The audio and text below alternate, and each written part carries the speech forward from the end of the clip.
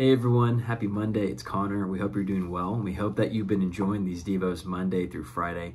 If you haven't done so yet, just another reminder. I know we've been annoying about this, but get your John Journal.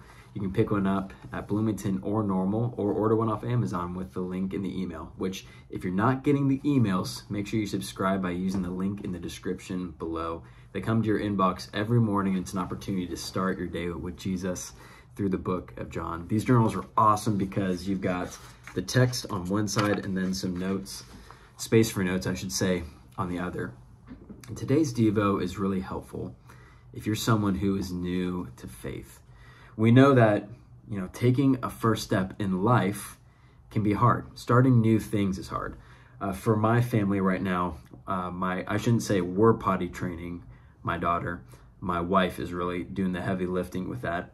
And just getting our 2.5-year-old to understand how to start using the potty is really hard, right? We know that in the long term, it's not going to be as challenging, but for right now, having her take the first step and be comfortable and learn what it means to be potty trained is challenging.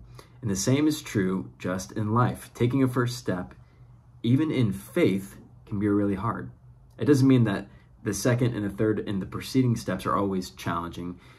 It can just be hard getting off the ground sometimes. We actually see this in the book of John, chapter 3. We see this from a religious leader who loves God, but is just getting to know Jesus. And for him to take the first step is challenging because instead of meeting Jesus in the daytime, where a lot of people got to experience his miracles, Nicodemus feels like he can't do that because he's a religious leader, and the religious leaders weren't so sure about this Jesus guy. So let's read about him.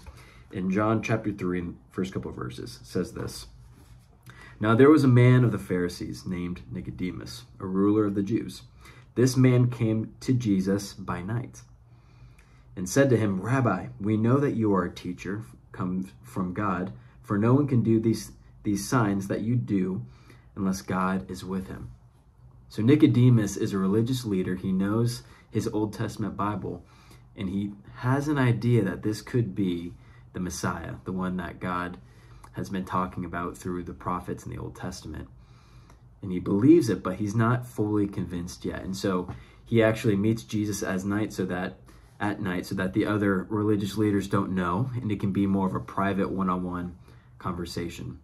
Now what's interesting is throughout the book of John, there are two other times where Nicodemus's name comes up. He pops up in chapter 7 and in chapter 19.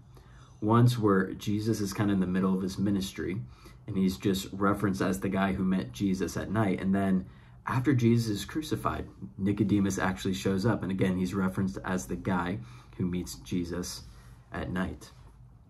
For Nicodemus, taking the first step of faith was a big deal. And there was probably a lot of planning that took place. And for you in your faith, maybe you've been checking out church, or you're just getting to know our devotionals, and you're wondering what it could look like to take a first step, and that might feel like a big deal. What I would say to you as an encouragement for this week to get your week started, as big as the first step can feel, taking that first step can make a big difference in your life, and I would encourage you to do it. In fact, if you're checking out our church for the first time, you should check out what we call Starting Point. It's an opportunity for you to find your people in places at Eastview. In fact, go to eastview.church/startingpoint. You can check out more information there. Take a first step.